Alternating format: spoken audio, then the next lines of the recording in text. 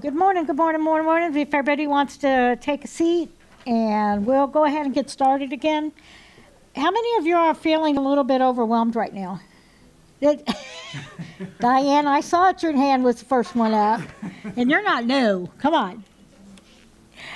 Okay.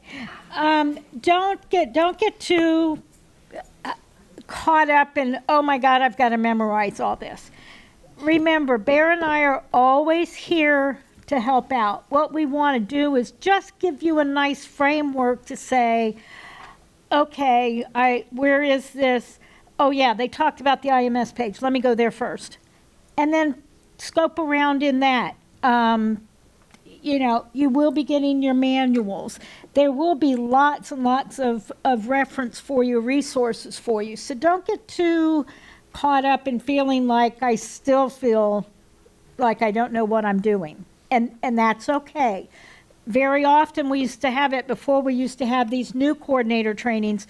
We would just do the main trainings for each test. And by the end of it, people were like, oh my God, we're hoping that this just gives you, when you do come to the next test training, that the acronyms, the isms, and all of that won't be so foreign, and you'll say, okay, yeah, I remember that when Cindy or Bear was talking about that in the new coordinator training. So just relax. Everything is going to be fine. As I said, I've never lost a test coordinator yet. Came close, but yeah. So let's go ahead and get started again. Wrapping up testing. So you've kind of been through the testing process. There is still a lot of stuff you need to do at the end of the testing. The first one is retrieving your test bins. It is critical that those test bins should not leave a room until that teacher has made sure they are all there. One of the biggest things for this movement back to paper is tracking those booklets. And we'll be giving you lots of information and hopefully maybe have a new way for you to track those booklets by the time we get to that point. But you need to account for every one of those test booklets. That is a big part of the security. And if the state doesn't get a book back, a letter comes back to our office saying, we are missing these booklets and you better be able to account for them. So it is critical that every point that those change hands, they get counted and double checked so that you make sure you still have all of those booklets in place. Because what happens if there's just a missing booklet and nobody knows where it is? All those test items are now out in public, chances. Or there is a chance. I want to point out that last year we did not have any missing booklets. Okay, so we would like to keep that going. It's much harder when there's a lot more booklets out in circulation, but we think you guys can do it. Okay, so the testing bins come back. You want to give them explicit directions for repacking that bin. Don't just let them throw all of the stuff back in the bins. That's going to make your job harder. And it's a lot easier for 10 teachers to make sure that, okay, I've got 25 booklets. Yes, 25, they're here, whatever order you want in them, making sure they're separated out by to be scored and not to be scored. You'll hear that a lot. There's two different types of test booklets. One that gets scored and one that doesn't get scored, not to be scored. Okay, and we'll be talking a lot more about that, but give them specific instructions for sending things back. It'll make your job a lot easier. And then the test administrator or test coordinator designee must sign to verify that all materials were returned and accounted for. That way, you have an idea if something does come up missing, you know where in the cycle it came up missing, because you've got a lot of books going out to lots of different rooms, lots of different people. And if you don't do that, and all of a sudden you count and booklet 23 is missing, where do you go to check? If you know the minute it's missing, that it was the last person that had it was Mrs. Jones in her classroom, you can then go back to Mrs. Jones' classroom right then and find it, sometimes in the trash can, sometimes underneath another pile of books, all different kinds of places. But you will find it if you know right when it's missing. If you wait to 2 days later to count the booklets back from the teachers, what happens in that 2 days? Trash gets picked up. Mrs. Jones takes those books home and it ends up underneath a pile of magazines at her house. All different kinds of things. Our first option is not somebody stole the booklet. Chances are it's just it didn't get handled quite properly, and so it's not quite in the right place. But if you find that out immediately, your chances of recovering it are very great. 2 days later, not so much. Okay, once all the bins are accounted for and returned to the testing office, it's time to unpack those bins. This is a big job, and you are going to need space for this. So be thinking about that now, because you've also got Access for L's, which is another big paper-based test. This is going to be big for you guys, because you've got 3 through 5 or 3 through 8 if you're a K-8 school, or 3 through 7 rather. No, 3 through 6. I got to get this in my head. Okay, 3 through 6. So it is very important that you've got space. You can't do it in something like this. You can't spread out to be scored, not to be scored, makeups, all of your different things. You've got to have some space. Even if you get some temporary tables are fine, but this is actually a picture of, I'm sure, but your office, right? Or that's your office when he was doing it. Now, he was at a big high school, so that may be a little bit excessive for an elementary school, but not by much, okay? You've still got to have space to spread things out. So start thinking about that now. You may want to scope out maybe an unused room or, now, or an unused portable before it gets gotten rid of, and say, I'm going to need some space for these materials. How about if I move my office here? Now, again, you don't want to get it too far out in the boonies to make it easy for transporting and all that kind of thing. So you just have to sort of think about those things. Again, implement, as you're counting things in, implement stop and checks and blind counts. You can't count these booklets too many times. Counting them once to 25 is not enough. You need to have at least a secondary count, preferably a third count. And then before everything goes in the boxes, you want to count them one more time and make sure you have everything in order. One of the things that some people feel is excessive, I think it's a great idea, is to put them back into numerical order. If something is missing, that makes it a lot easier to find out what's missing, and it's also very evident what's missing as soon as it comes up that you're missing a number.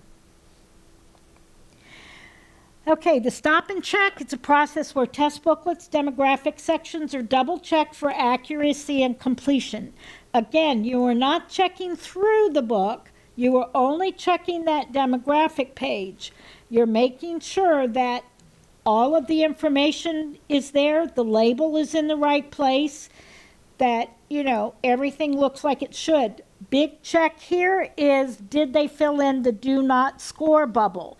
Kids love filling out bubbles if they're bored, not for a test, but for other reasons. And many times we've had booklets that can't be scored because that DNS bubble, DNS stands for do not score.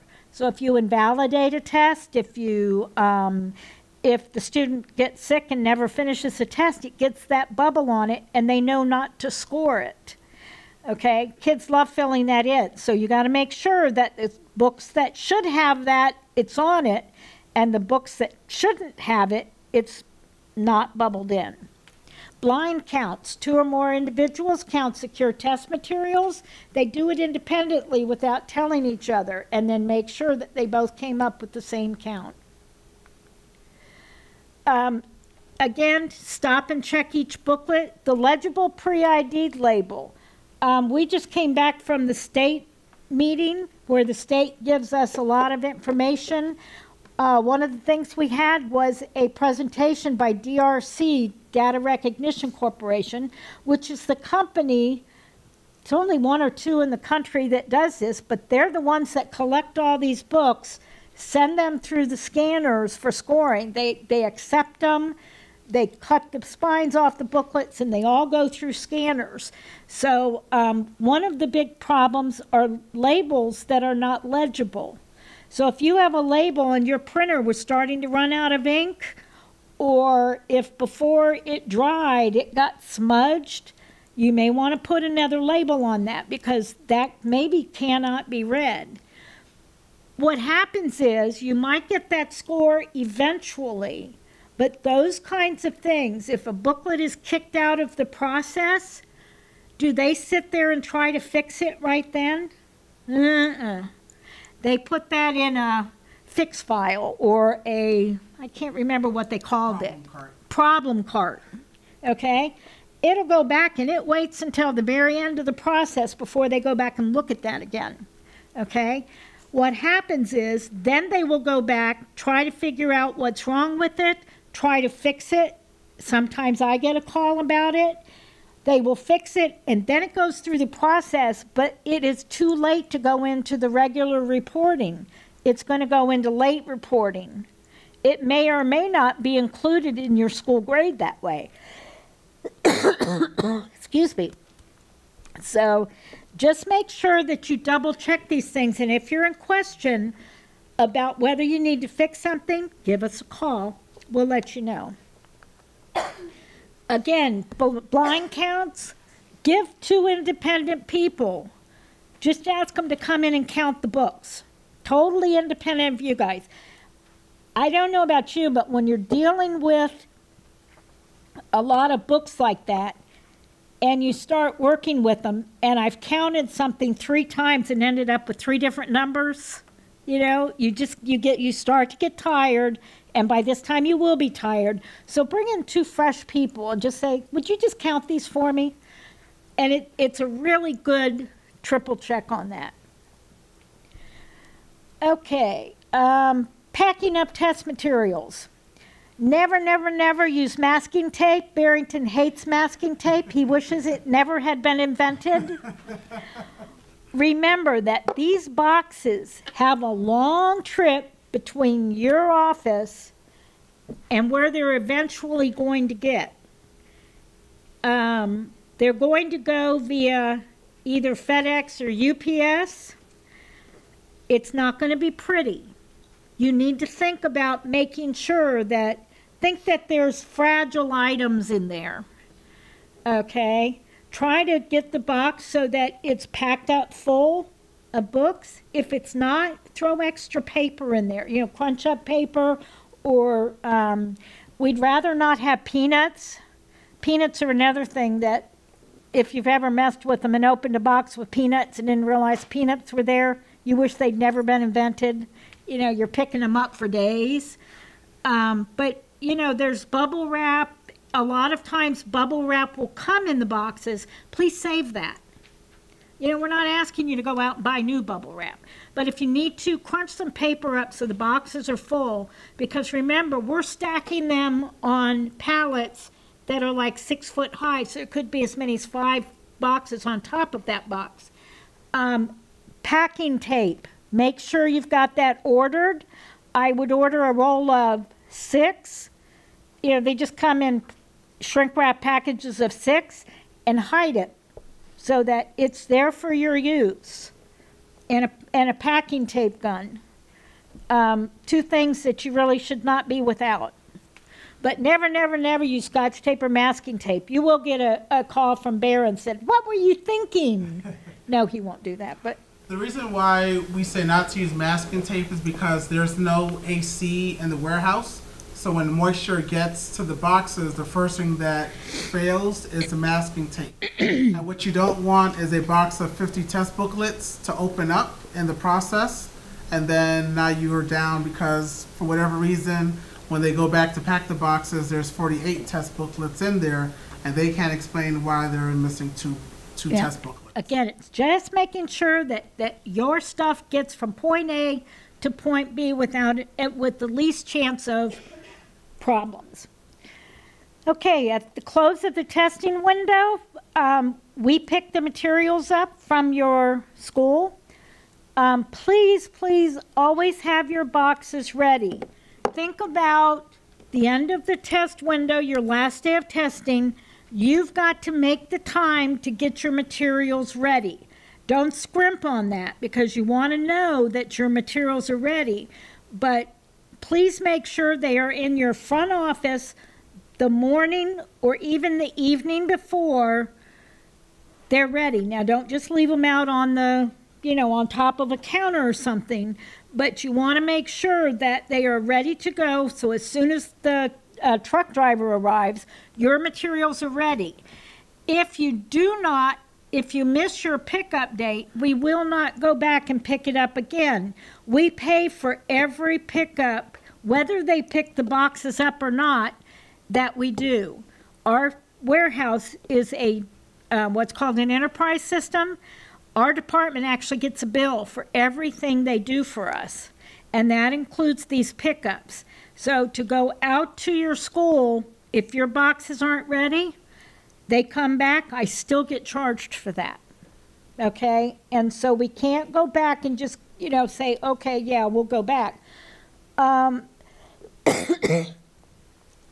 If you miss your pickup, the picture there is actually a picture of the warehouse. The left-hand side of that is gift for teaching. The left side of that building that's just off screen, that's a gift for teaching. And that bay door that's open there is, well, actually, that's not the bay door, is it? It's the bay door is a little bit on the, where are you guys? The far right? Yes. Is the one to the far right where Bear will probably be if you have to deliver them, okay? We cannot tell you what day we're going to pick up or what time we are going to pick up. You all live in Orlando. You know what traffic's like. These drivers are driving all around your area, and depending on the traffic, depending on accidents, depending on the construction, you never know. But we can't give you a specific time, because if you are here at the end of the route on the far right-hand side of your area, and he's ending on the far left side, it just doesn't, they can't do that, okay? So just know that when you get your pickup, they have to be ready that first day. We don't know when they are going to be picked up, actually. Okay, percent tested. This is a biggie. Everybody wants to know that they hit that 95 mark. They require for you to get a school grade that you test at least 95% of your school. To accomplish this, you need to make sure that you maintain attendance reports. I guarantee you that your principal's going to come to you after the first day of testing, or even in the middle of the first day of testing, and they're going to say, what was our percentage? Okay? There's some ways that you can do that, but you need to know how many kids didn't show up for testing. Participation reports are on the computer. There is information. If you click on that link when you download the PowerPoint, that's a live link, and there are some information on estimating your percent tested.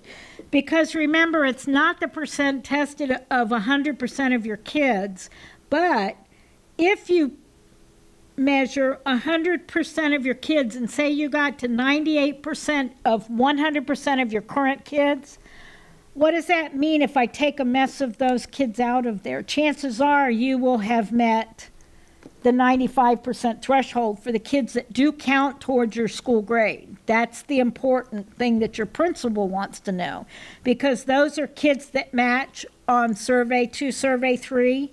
You've heard about the whole thing with accountability in school grade. That's a whole different office from us, and there's lots of rules, and if you want to know more about that, you can contact the accountability office. But that's what they're really talking about. So, invalidations and NR codes. Basically, an testing irregularity generates or means that the scores will be invalidated. This is cheating. A student gets sick during testing. A student was disruptive during testing. And there's lots of different ways that can happen. Again, if you have questions about an invalidation, please give us a call, especially the first time they happen. We're happy to talk it over with you. I guarantee you that during the testing window, Barrington and I are sitting at our desks up on the 7th floor from 7 o'clock in the morning until generally 5 or 6 at night. We are there to talk to you, to help you through this. There's lots of other reasons a test might not get scored. Now, this is coming through, these NR codes are coming through on the actual reports that you get back. The NR code, meaning not reported code, NR2 is did not meet attemptedness. That means that a student didn't answer enough questions to get a score. Generally, that is somewhere in the 5 question mark of a singular session. They have to answer at least the first 5 questions in order for it to generate a score. If they only answer 2 questions, it will not generate a score because there's not enough data for them to make a determination that this is what the student did. NR3 is marked do not score. NR5, that means that the student took a test that was below their grade level. So if they were at a level 5, they were 5th grade, but say they were in a 4th grade classroom and they got the wrong test, they will not score that. They do not allow you to score below grade level. NR6 is a duplicate record. This is something we can generally fix. Those others will not be scored. But if it's a duplicate record, this generally happens if for whatever reason you took a test and you transferred the items. In the case of the highlighter, and you transferred the items to another test, then you forgot to DNS the first test. So there are actually 2 tests that they're trying to score. Don't necessarily have to have the same score, but that will require us to intervene and say, okay, and what will happen is I will get a call or Bear will get a call and we'll try to work through it, in which case I'll probably call you. And that's why you always need to keep those records of your testing. Make notes, whatever you need to do to remember what happened, because we're going to call you and say, what happened with Johnny Smith's record? He's got 2 different tests here. Okay? The NR7 is an FDOE hold. That generally means something's odd about what they see on this and they want to ask questions before they release the score. Again, they will call us. I will probably call you. Doesn't happen a lot, very rarely, but just so you're aware of this, so that when it comes through, and one of the things when you first get that first roster of scores, it's a spreadsheet with all of your kids and all the scores. That's what you will receive first when you get scores. That'll have those codes on it if a student does not get a score. The other code you will see is NT. That just means they didn't get a test for that student. Nothing was turned in for that student. Okay? The last one is NR8.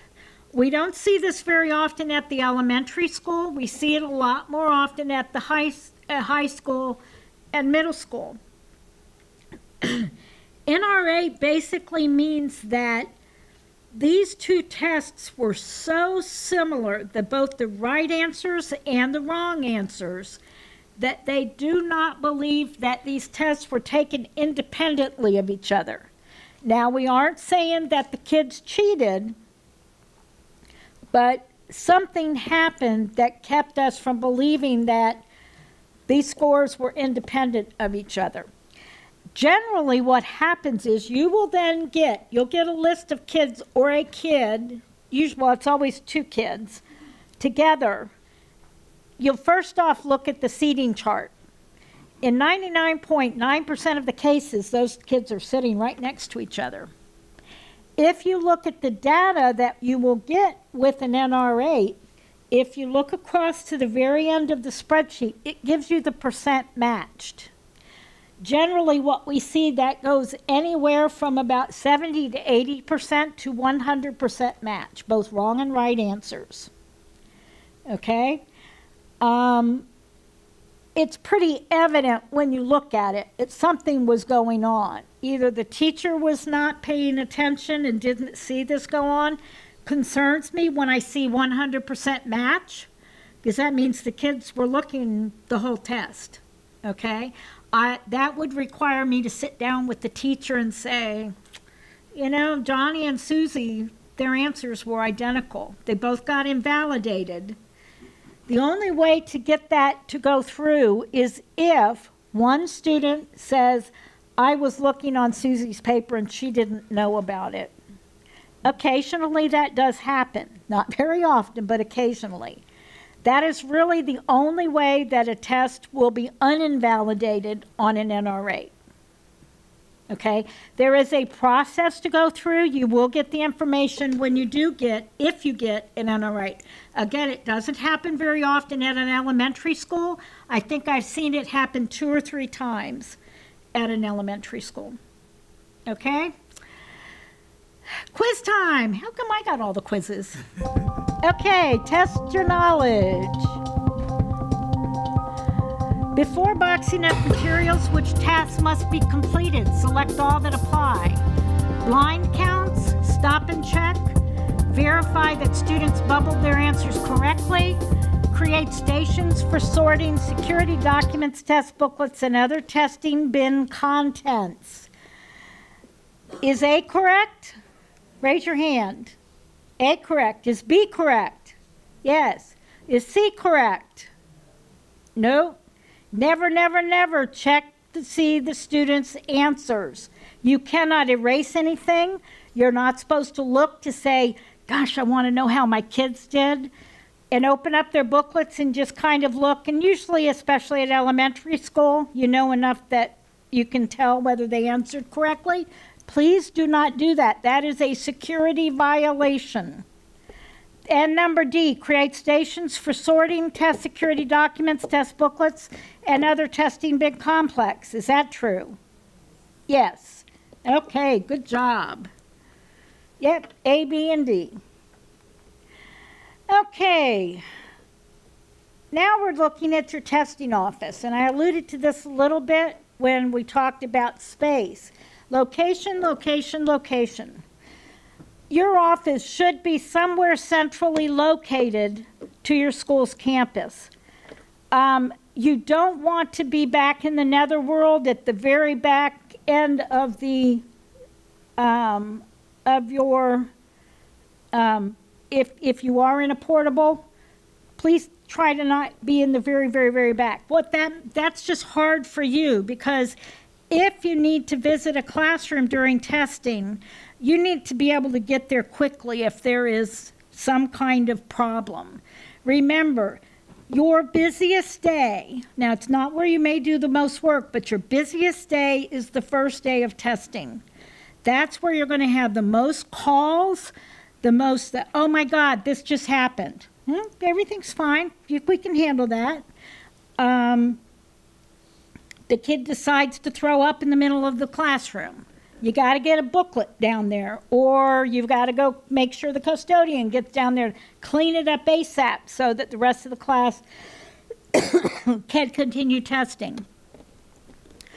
Anyway, just kind of look around. It should be somewhere centrally located. No more than 3 people should have access to your office. Okay, this includes the custodial staff. Now, don't do anything about rekeying any doors yet. We've had a lot of pushback from facilities, but we just got the information, and luckily our associate superintendent was at the state meeting and heard that only 3 people can have access to wherever the testing materials are being stored. So I think she's going to go up against facilities and say, we have to have this done. When we're ready, we will contact you to say, okay, if you need your keys, your door rekeyed, now is the time to put it in, and then they will get to all of those, okay? But it is very important that that get done before testing. If you do have any problems once we give the okay to do that, let us know. And as Bear says, let's face it, you're going to spend a lot of time in there. You'll need space to store the boxes, pencils, calculators, dictionaries, reams of paper, tissue boxes. There will be tiers, whether they're yours or maybe a teacher or even a kid. The testing bins, tables for workspaces, a comfortable chair. Again, we want you to be comfortable doing what you're doing because you're going to be doing a lot of it. You'll need a desk or a dry erase wall calendar. That is very, very helpful. If you look at Bears in my office, if you ever get up there, but feel free to poke your head in, I've got 2 dry erase boards with 4 months each. I have 8 months of calendar on my wall that's visible from Bear's office as well. So we've got all of the test dates on there, all important dates, dates when we might be out, so that we can really keep track of what's going on and nothing sneaks up on us. It still does sometimes, but it should lessen that. Consider a desktop paper cutter for cutting out test tickets. You don't want to be doing that with a scissor. Many times that kind of stuff can be picked up at the surplus office, okay? And there's no cost to it. If possible, request a dual computer monitor for your office. You can use multiple programs at the same time, especially when you're pulling files off of EDW and SMS and that kind of thing. And when you start merging those files, it really makes that a much easier process. And if the principal asks about it, just have them give Bear or I a call, and we will say that, yes, this really makes your job much easier. Treat your office as Fort Knox. Really and truly. You should not be having lunches in there with other teachers.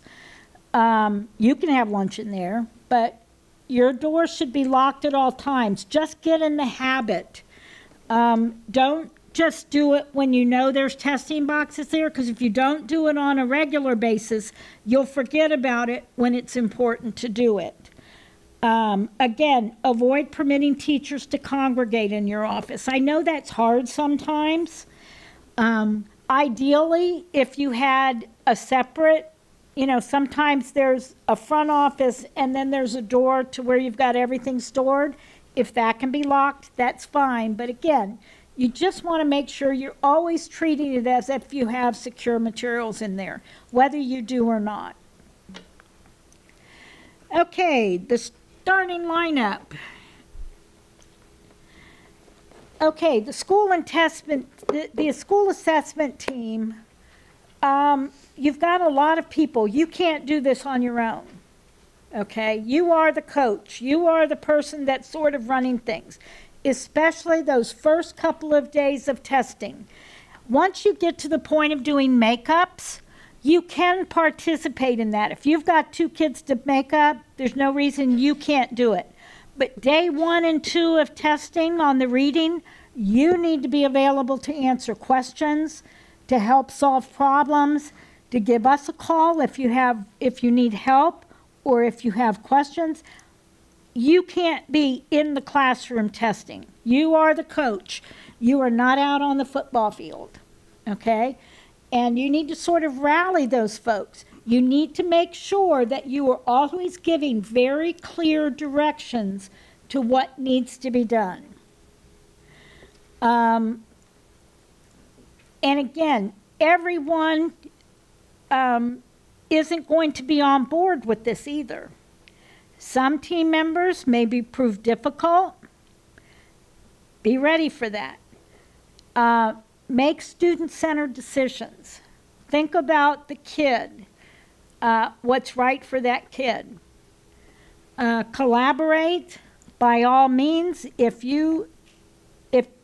it's coming up to the point that you might need to invalidate something, talk to the teacher that was involved. Get as much information as you can. Then you can make your decision. If you still aren't sure, give Bear and I a call.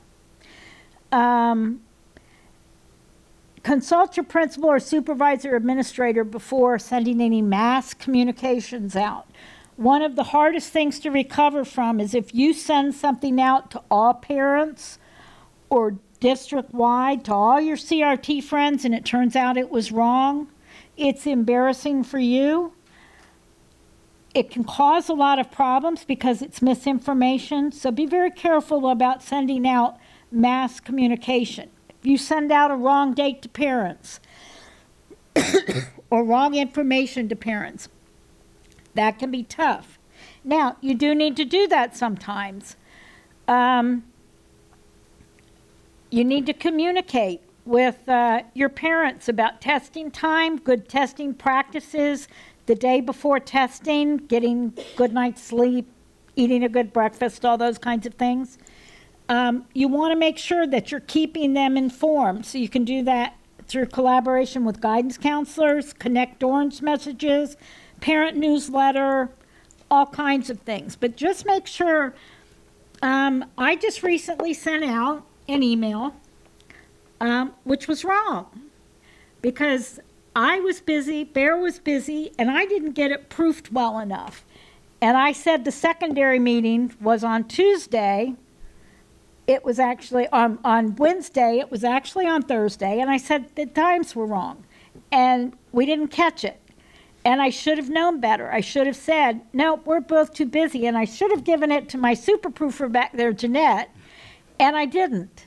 So, you know, and then I had to go out and send correction emails, and it was a big problem. So don't get caught with that. If you aren't absolutely sure, even if you are sure, get somebody else to proof your stuff before you send out mass mailings.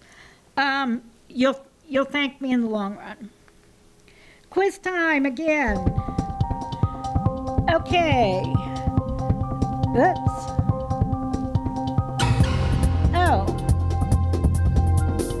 Access to the testing officer should be equivalent to security at which of the following locations? This is not a secure test because he gave you the answer. Should be the vault to a bank. You know, you limit access, you make sure it's locked up, so that you know you aren't going to have a problem with those materials. And with that, I'm going to turn this back to Bear. I think we're getting on our last leg here. We're almost done. So in addition to organizing when kids are going to be testing, which kids need to test, where they're going to test, all that good stuff, you also need to maintain documents that basically prove that you've been organizing everything. These documents have to be saved because in the event that there's an investigation, the state needs to see proof that you followed protocols. Now, before I came to the district office, what we used to do is we would get in the manual directions for what's called the district assessment coordinator only box. And in that, you could put all your seating charts, your rosters, and all your other documents in the box. We would pick them up, they'd go to the warehouse, they'd get stored there, and then, heaven forbid, there's an investigation, somebody would have to drive down to the warehouse, pull the pallet down, look for the box, open the box, then find whatever documents the state was asking for. When I got here, I decided, there has to be an easier way. So what we do now is we upload your secure documents to basically our server, so that in the event that there is an investigation, I can easily, or Cindy can easily go on to the server, find the documents that you uploaded, and produce them for the investigation. We do have a guide that's on the IMS page that walks you through the process for the handling of these documents. There are 3 ways to scan and upload your documents. The first one is scan to a USB drive to the copier. The next one is scan to your email and then upload it. Or if you don't have one of the big copiers at your school, you just have one of those desktop scanners, you can scan them and then save them directly to your computer. Because you guys will have so many documents that need to be scanned, I definitely recommend using the scan to USB drive method. It will save you tons of time and it will make your life much easier. Once you scan your documents, you're going to go online and complete this form. Generally, the deadline to scan and upload your documents is a week after the window has ended. We know that come May, you will have basically rolling testing windows. So we recommend that at least by the weekend, or not the weekend, the Friday before Memorial Day, that you have those documents uploaded and scanned and uploaded. In the guide, this is one of my favorite pages. It basically tells you which documents you need to store, how long to store them.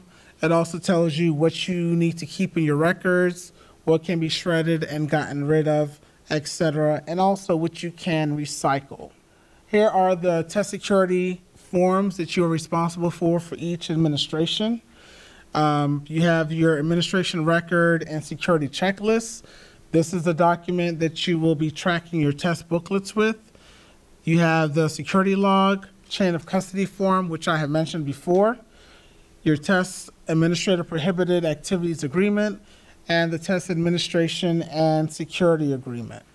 The administration record and checklist is found in the back of your manual. In the spring, we also provide an Excel version of this to make your life way, way easier, especially now that you will be doing so much more paper-based testing. On this document, basically you have to put the student's name, FLE ID number, all of that good stuff, and the test booklet. What I recommend that you do is one of 2 things. If you don't want to end up with arthritis or a sore wrist from having to write hundreds and hundreds of FLE ID numbers and security numbers on a test booklet, and then again on the security checklist, is to have your school invest in one of those handheld barcode scanners. If your principal doesn't want to buy one because he or she has a tight budget, the next person you want to become friends with is your media specialist. Each of your media specialists has a handheld barcode scanner for when they're checking out books. So you may have to go in after school or when the media center is quiet and borrow the scanner. Now, essentially what you would do is you would get the test booklet, on your spreadsheet, find Barrington Maxwell.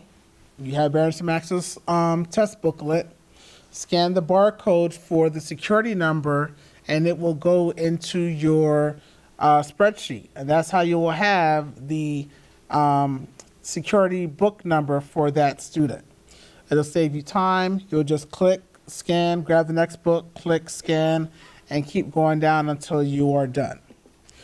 The next document is the security log. This tracks who has access to the materials.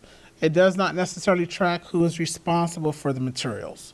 So, for example, when you are testing, each test administrator, each room needs to have a security log.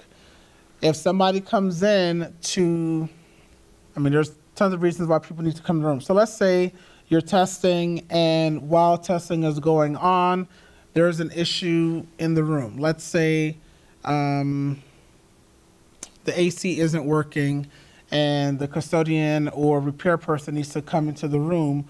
Or let's say your school's internet goes down while there's testing. Now, of course, you're going to be doing paper-based testing, but that individual may need to come in and check the room. Anytime they come in there, they need to sign the security log. It doesn't mean that they're responsible for testing. It just means that they were in the room while test materials were in the room as well. You need to sign it if you're going in the room to provide any assistance. Your test administrator and proctor need to sign it anytime they are in the room. When they leave, they sign out. If they come back after the restroom break, they sign back in. The chain of custody form. This tracks when the materials arrived at your school, who has access to them. Remember those 3 people with keyed access? They get listed here in case the state needs to find out who had access to that room. Also, when they are leaving, not just your office, but leaving the school to come back to Cindy and I, you then indicate that they're no longer in your custody. You are sending them out. Seating chart. Very, very, very important. Seating chart, of course, shows where students were seated during testing. The layout should reflect the arrangement of the room. So, for example, this particular seating chart was from a testing lab. Notice how the numbers are arranged and where the teacher's desk is, and it also shows the direction the students are facing for testing. If you need to make any changes, for example, let's say it's a makeup session, or you need to move a kid because there's an issue with another student, then make sure that your test administrators know to go in and make the change on the seating chart. I always recommend using pencil in case you need to make any erasures on the seating chart.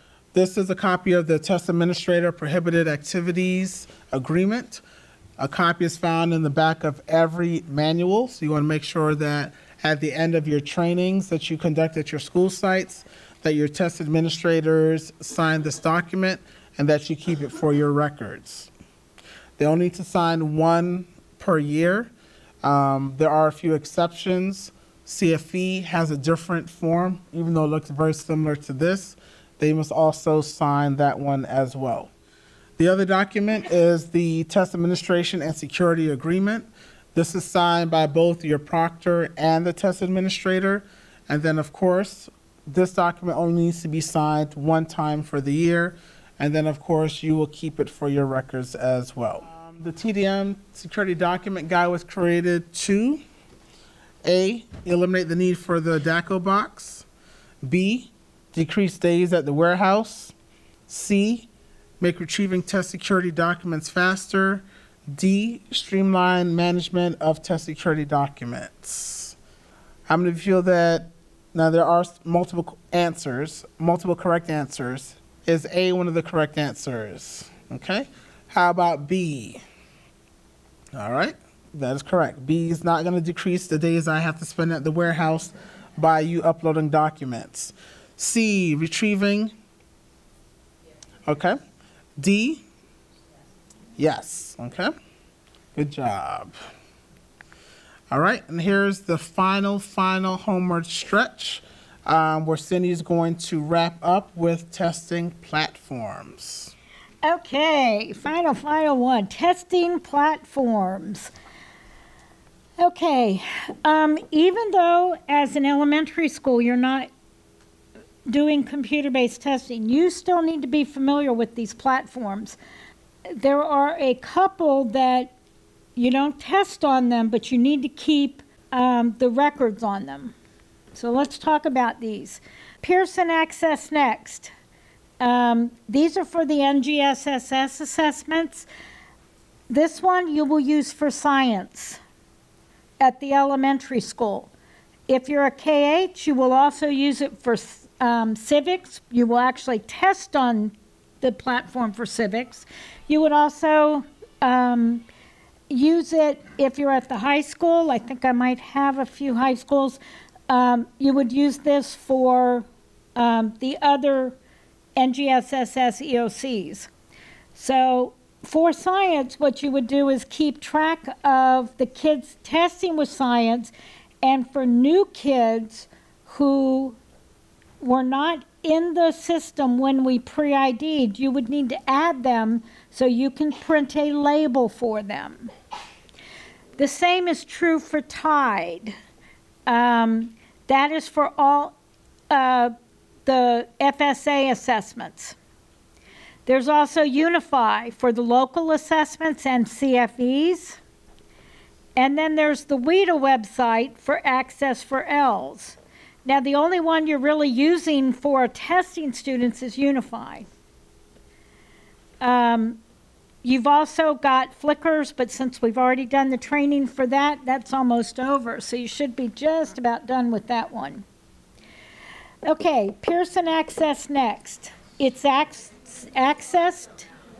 I'm sorry, what? They told us not to start until now. They told us not to start. They're just not starting Flickrs. Oh, you're just now, right. You should be just now going into it, right? I'm sorry, you shouldn't be through it. But no. No, I just meant you'd already been trained for it. Sorry. I'm ready to stop talking about testing too. Okay, you use this through Pearson Access Next.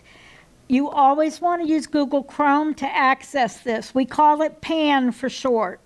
Not Peter, but just PAN. Test coordinators are given the CBT coordinator role. Now, you will get access to this. If you don't have it already, you will get access to this, and you will be sent an email from Pearson Access Next when we set up your account, and then you set up your own password for it. Your username is always your email address. Okay? If you have any problems with any of these access, you can contact Jeanette, and she'll help you through either resetting your account or setting up an account if somehow you got missed. Again, you will create student accounts on this, prepare for testing, and print test labels. The other thing you will do on PAN is to view your score report. So when the scores initially come out for testing for the science, they will come through and you will go sign into PAN and you will download the roster of student results. It will not be the individual student reports, but it will be a list of all of your kids and their scores. You can set up test sessions in Pearson Access if you're at a middle school or a high school, or you're a K-8. You can set up test sessions for testing for your civics test at middle school or the other NGSS tests that are tested on PAN. So some changes to PAN will be coming. We did get some information about this at the state meeting just last week. We will be going when we actually do the training for the science and for the EOCs. We will let you know about the changes that are coming and that might affect you. Okay, nothing you need to worry about right now. The other one is Tide. No, it is not. You're what you use laundry. I use all, but that's neither here nor there. Tide is the platform that we use for FSA. It is www.fsassessments.org. Again, use Google Chrome to access it. That's where it works best. And again, you have the CBT coordinator role. This one, you use just about the same information as you get from Pearson Access Next, and they do look very different. You create student accounts for students that were not already pre-ID'd and you need a label for them. You print labels. You generate participation reports. Tide is not used to administer the assessments. It's only to just work on getting that information in the system so that when they do the scoring, everything matches up and the reports come out correctly. Again, there's a user guide for both of these. There's a Pearson Access next user guide out on that system, and there's a user guide for the FSA portal. There will be Tide training, just like there will be Pearson training when that gets a little closer to spring training. Unify. Unify is the app in Performance Matters. It's used to create formative assessments and to administer the common final exams and the PMAs, correctly? Well, PMAs are paper-based. Oh, that's right. PMAs are paper-based. Sorry. So they are used to administer the common final exams. The information is in there about PMAs, however. It's found on the Performance Matters page via the Research Accountability and Grants IMS page. So you got to go all the way back to the beginning of our session here and think about those IMS pages we showed you. There is a Performance Matters page. And you use your network credentials to get on the Unify. Both Tide, Pearson, and the WIDA site have separate logins. They do not use your OCPS credentials. WIDA is the one that you use to set up Access for ELS test. You do the training in WIDA for your teachers. There is training for both you and training sites for both you and your teachers on the WIDA.us. And then there is a WIDA.ams site where you will download the reports when they finally come out. Oh my God, whose brain is full? Okay, we just gave you a whole big lot of information. Before I, come on, stop. It's supposed to stop when I put my hand on it. Okay, before we go to questions, let me just give you this. So you have it. Should have the blue sheet, component number 306, and you get 4 points for the training today. When you leave, if you will send that, give that to Jeanette in the back, there's also pencils back there. But before that, let's go ahead and open it for questions that you have. Yes, ma'am. During pre-planning and the And speak up. sorry. During pre-planning and the portfolio, I know there was an SML, but will there be more information about portfolios?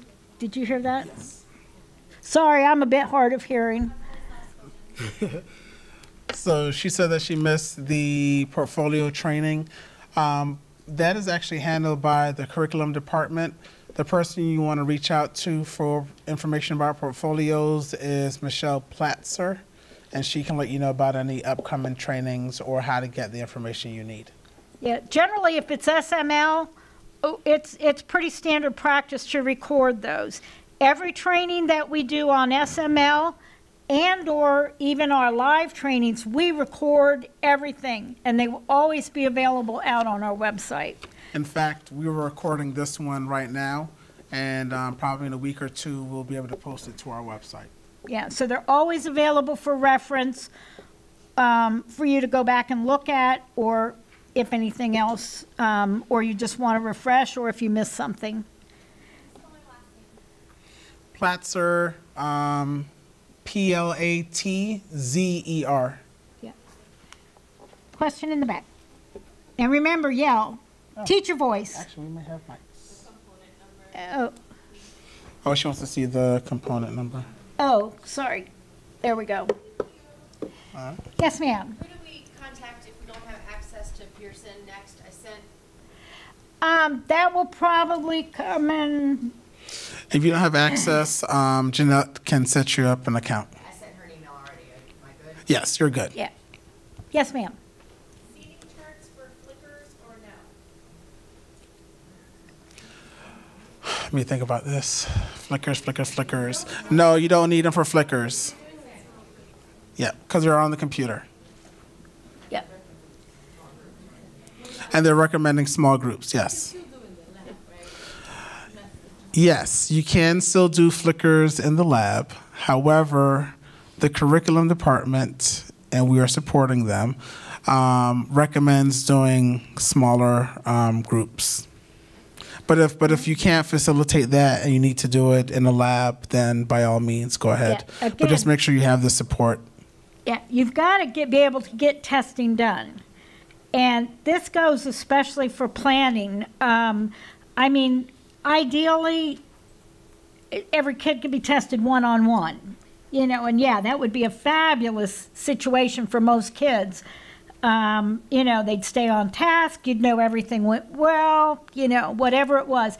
That's not reasonable. So you've still got to get testing done within the time frame that we have to get testing done. There are no extensions for state dates. Once the last date of testing is here, that is it. You cannot test after that date.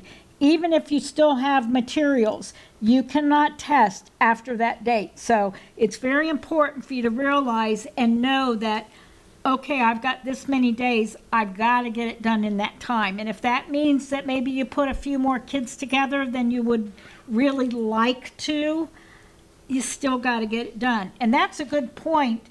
When you're talking to your ESE teachers, talk to them and sit down and say, how many kids do you have that you've got one-on-one testing for? One-on-one testing becomes can be a real problem sometimes. And so talk to them about how many they have, and do those kids really need one-on-one testing? Because you got to remember, you got to have one person, one room for that one kid. And that's really a lot. And if you have a lot of those, it can be a problem. Okay? Any other questions? In the Say a back. hand in the back. What about the reader testing? Do they have to be certified teachers to do the reader testing? No, any OCPS employee can be a test administrator for the Access for L's test. What about a seating chart for the reader? Yes, you will need seating charts. The only portion of the Access for L's test you don't need a seating chart for is the speaking portion. But of course, once we do our actual Access for L's training, we will go into the specifics of that. Okay, just a little caveat to that. Remember, every school employee can be a test administrator. Not every school employee should be a test administrator. And that goes for teachers as well. Okay? If you've got somebody that you are really concerned about, you might want to talk to your principal about and think, okay, maybe I'll make this person a proctor, or use them with me testing, but really should not be responsible because this person is 3 days from retirement and I know that she's not good, doesn't have her mind in the game, and am I concerned about her reading the directions or doing everything correctly? Because remember, doing things wrong with state tests has consequences. You get things invalidated, it can affect kids going on to the next grade level, it can affect graduation, it can affect school grade. Nobody wants to see that. So you've got the choice to say, this person really should not be a test administrator. I'd rather have them in a different role. But do they have to be reader certified? I'm sorry? Do they have to do? She's asking, do they need to be WIDA certified? They do need to complete the WIDA test administrator training, but when that becomes available, we'll definitely share that as well. I think we fried your brains, and that's why you don't have questions, and that's okay. Remember, we're always available, not 24/7, but close. Email. Email is the best way to get us. If you call us and we're not picking up, and it's really, really, really important, it's an emergency, shoot us an email and say, Cindy, I really have to talk to you. Can you call me? Same with Bear. And then we'll call you back, because sometimes we get so busy and we're on the phone a lot, and it's not that we're not picking up, it's just that more calls are coming in. So don't hesitate to do that if you really, really, really, please only do that if you really, really, really need to get a hold of us, but we're there for you. No such thing as a stupid question. No such thing as a silly question. You can't ask a question too many. And please, please, please don't apologize for asking us questions. We love that. It means you're thinking through the process and you're trying to do it correct. And that's all we care about. Now, one thing is, I know it may be tempting to email both Cindy and I when you have questions. Generally speaking, we prefer that you email just one of us. Let's say, a few days have gone by, you haven't heard a response, or you get an out-of-office message, then of course, by all means, email the next one. But so that we're not duplicating efforts, just email one of us. Also, another thing that's also very helpful is on your email in your signature line to include your extension. Sometimes if we're not in the office, we see your email. It's very easy. I can call your school, and if I have your extension, I can call you directly. And also put your school, there's a real easy thing in Outlook that you can set up a signature line, which is just automatically goes onto the bottom of every email. Please use that. Go ahead and put your school name, and then your, because that way it's, I can think through, or we can think through, okay, yeah, I remembered I talked to Westridge, especially before we get all of your names ingrained in us and the schools. It really helps to tie you to a school so that I know, okay, yeah, I remember I talked to her about the thing that happened at Princeton Elementary or whatever it was.